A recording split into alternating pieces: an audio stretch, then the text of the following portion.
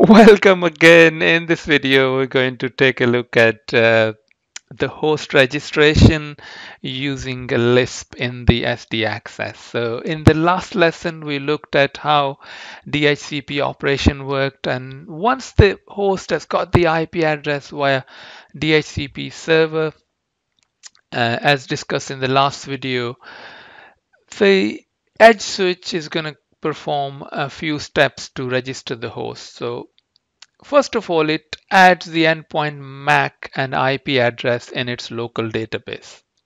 So this is endpoint ID. So the MAC address and IP address. Traditionally, switches only store the MAC address, but the SD access switches have the ability to read the MAC and IP from the packet and store that in the local database. The next step, the edge switch is going to register the endpoint's MAC and IP address with the control plane node. And this is where the LISP comes into play. This registration is done via a LISP register message, which is sent across from the edge node towards the control node. And in there is sending a LISP register message containing the IP and endpoint ID of the endpoint and registering itself with its RLOC.